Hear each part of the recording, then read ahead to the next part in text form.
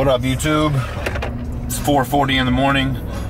Running a few minutes late on the way to the gym. Already texted Jack Pyburn. He's already there. I just wanted to pop on for a second and let me turn down my 50 cent.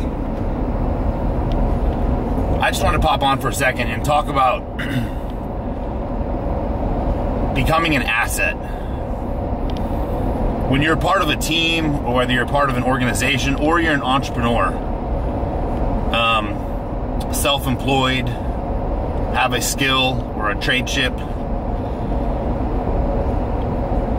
developing assets in which other people need for them to be successful and do their job is how you secure yourself a position.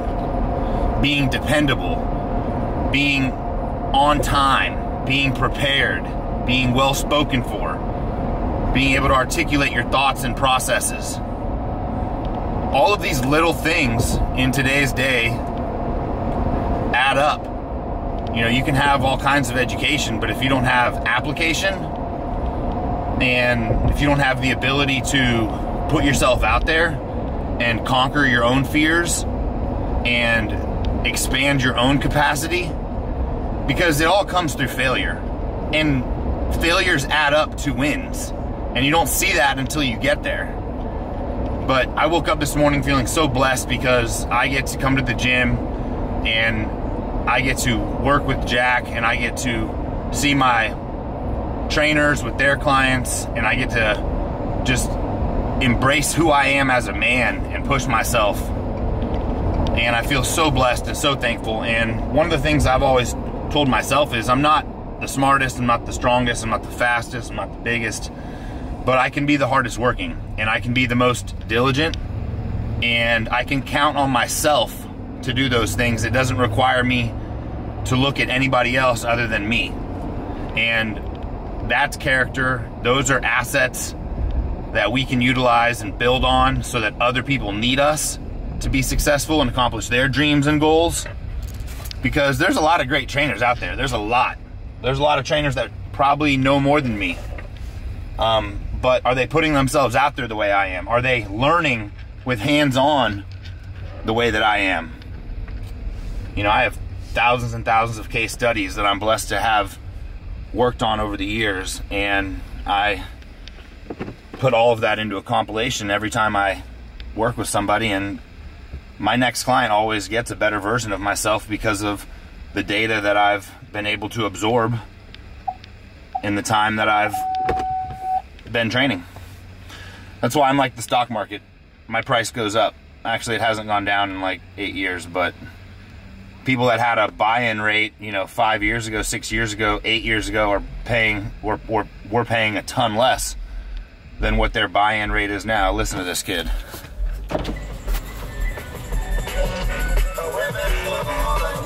He's getting after it. You ready? Shit, I've been ready. What's that sweatshirt you got on there? Huh? What's that sweatshirt? The you? You throwing it up? Okay. I like it. All right, well, here we are. It's about to get after it. I'm not filming this workout this morning. We're hitting chest. I got a busy day today, so I'll keep some of the other things I do today on film.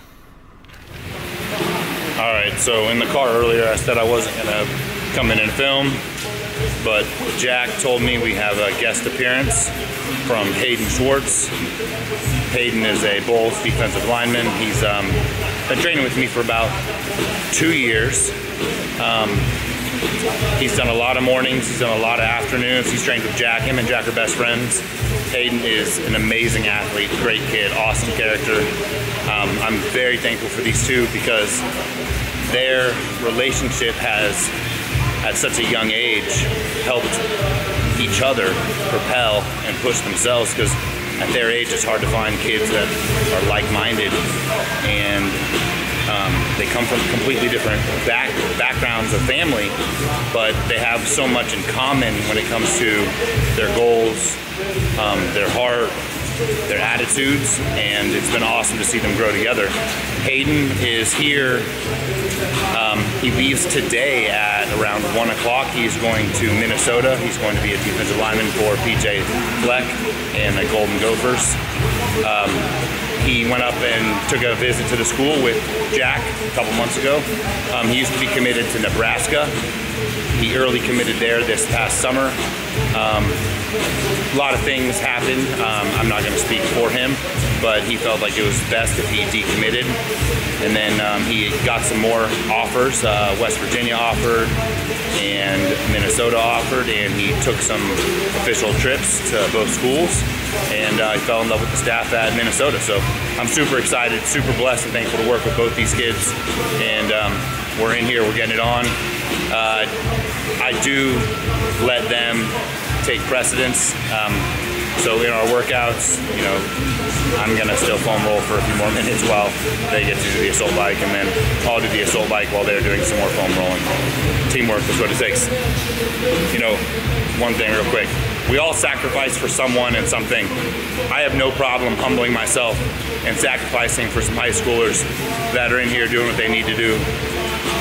I'm blessed and thankful for these kids because they matter just as much to me as I do to them, and they don't even realize it. Got 10, we're going up first for 10, middle for 10 seconds, underneath for 10. I want thumbs or hands out the whole time. So hands up, hands in, hands down.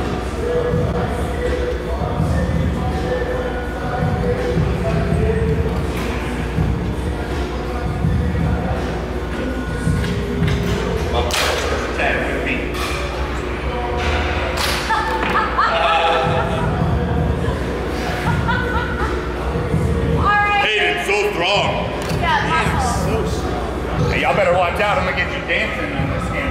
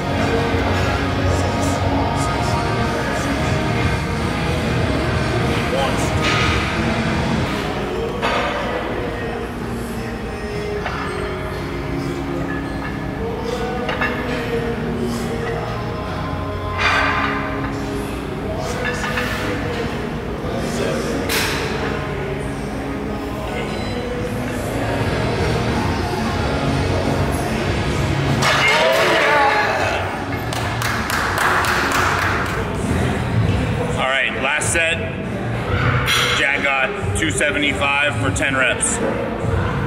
One way that I've learned to motivate Jack over the last 3 years is to challenge him.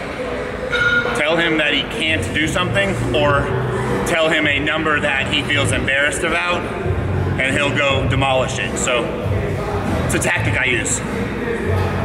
I'm gonna use it here also. He'll be lucky if he gets 1. Good.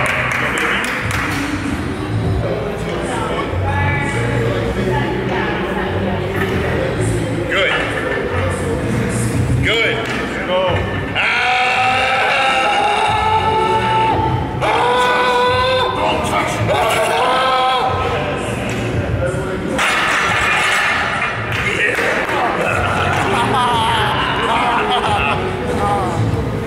That's right. 315 for 3 after 275 for 10. Get on our level. These are sacks, baby, sacks. Tackles for loss, pass breakups, let's go. All right, so we did block press, we worked up in weight, we did 275 for 10, and then we did 315 for 3. Now we're gonna do 185 and we're gonna do 20 reps. This is more important than anything we've done so far because this is the icing on the cake. This is when most people get lazy and they tell themselves they did a good job, they got 315. I don't give a shit. Now we need to work on 185 for 20 reps. That's what matters right now. Let's work. Come on.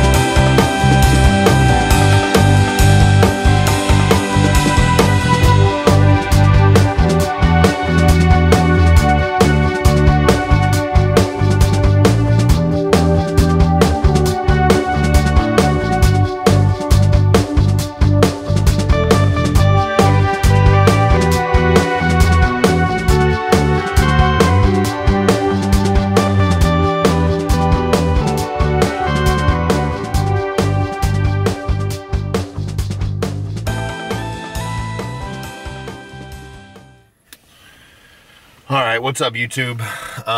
It is Tuesday. It's 6:38 p.m. and I just wanted to come get on here for a second and close the day off. This morning in the workout with Hayden and Jack, we got caught up in the workout and we didn't get to film the rest of it. And then Hayden had to leave, and Hayden flew out today to go to Minnesota.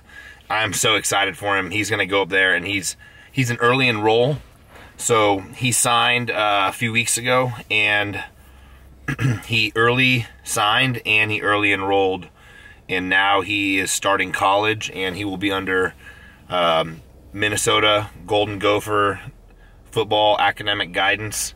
And you know, Hayden is a special athlete that has a good head on his shoulders and has a great foundation with family and an understanding for the game and what it takes to be successful. His father is a pastor and also played in the NFL, and is just a great dad and a great leader, and has had a huge impact on Hayden, and that in itself will carry so much weight in his development and character development as he goes off to college and as he becomes a leader. He will be a leader for Minnesota. He's not a follower. And he is a hard worker. There's, you know, I also talked this morning about being an asset, you know, and how do you make yourself valuable? And I listed some characteristics and some traits of habits and behaviors of showing up on time and being disciplined and being hardworking, but it's also your attitude. You know, your attitude is going to set you apart.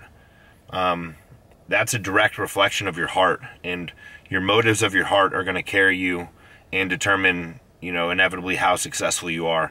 If you're doing things for the right reason, for the right purpose, then in the end, you'll do what it takes to be successful, and it will show why and how you did it.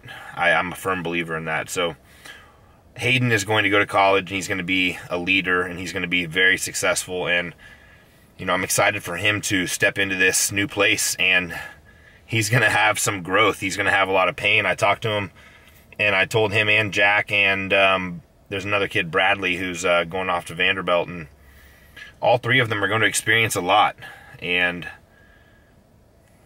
it's going to make them grow and find parts of themselves that were always there, but they needed to uncover. And having had to learn about myself, you know, I'm excited for them to unravel this layer and you know, get to a deeper level of understanding with who they are and what they're made of, and push themselves to that next level, because that's what we've prepared for in the gym. That's what we prepared for when we talk about life and how to handle these things and these situations of, you know, working for playing time and earning respect and, you know, being a leader and the characteristics that that entails. All of these kids have so much upside, and that always goes back to, you know, the common factor of their parents. I will say that I'm very, very blessed. I'm so blessed that my athletes have such awesome parents.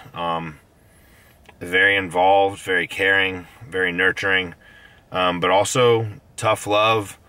You know, not all my parents of athletes parent the same, but they all have the same goal, and they all have the same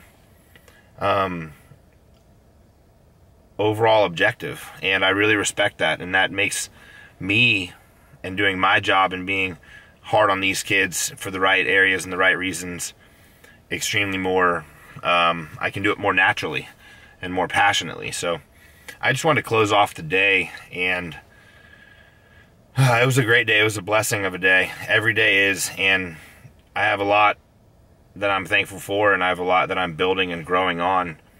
Our trainers, I want to give a shout out to our trainers. You know, our trainers at Dynamic Fitness are doing amazing. I'm so blessed and thankful for the trainers that we have. We have trainers at Mount Vernon Barbell, Jacks, and we also have trainers at the Gym Jacks, and then we also have online trainers.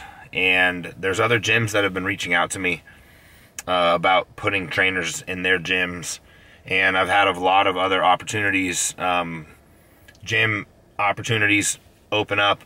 I'm not going to go down that route.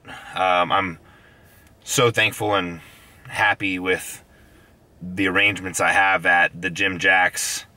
You know, the ownership there, Sean and Jackie and Vince and Bev, you know, they're awesome. And I am so thankful for, you know, me running Dynamic Fitness, my business and brand out of their gym is just such a blessing, and I'm very thankful for that. And you know, my agreement and my partnership with Chris in, you know, having trainers out of Mount Vernon Barbell, that is also such a blessing, and I'm very thankful and honored for that.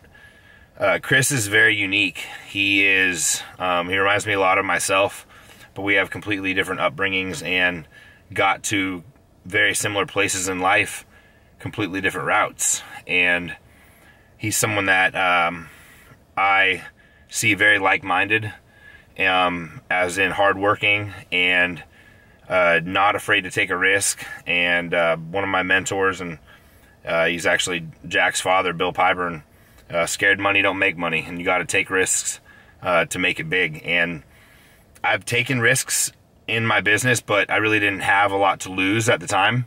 And now, you know, as business is going, and we're more and more blessed, I do feel a little more pressure on decisions that I make. First and foremost, all that matters is our clients and our trainers. You know, I'm blessed. I'm thankful for everything I have, and I'm taken care of.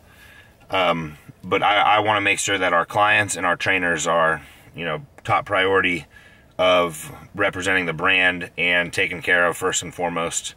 So yeah, I'm thankful for Mount Vernon Barbell and the Gym Jacks, because they are places that I get to serve, and our clients and our trainers get to build a relationship and help grow the community and help grow each other in like-minded ways. So Dynamic Fitness, for me, it's everything to me. I started the company in 2011, and it's only been an amazing journey. I wouldn't trade any of it. There's been times where I only thought I believed in myself, but that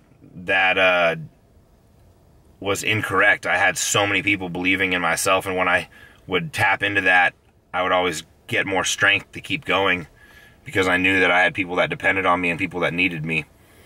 In life, we all want to be validated. We all want to be valued. We all want to matter and be important. And, you know, that's an urge that I have.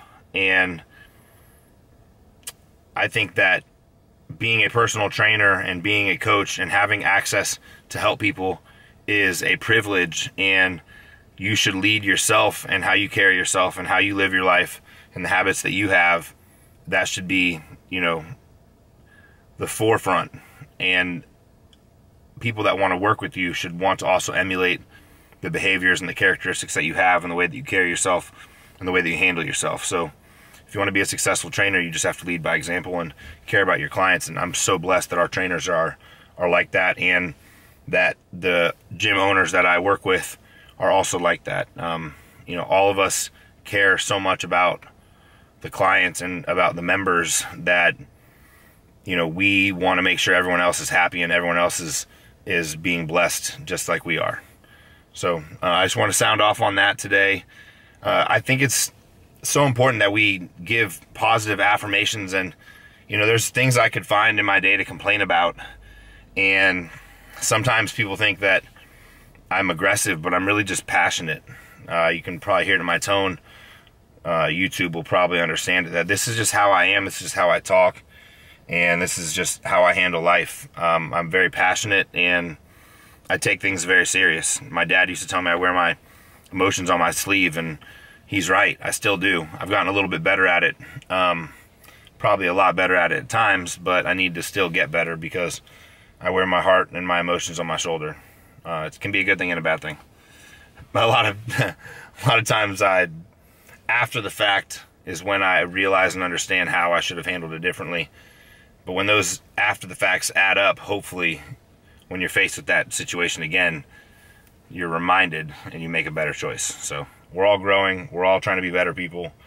And this is my Tuesday rant. It was a great day. Tomorrow, Wednesday, back day. Not going to be filming. Actually, I will be filming tomorrow night. Stay tuned. we have tips on how to travel. So let's keep moving it forward, dynamic fitness style.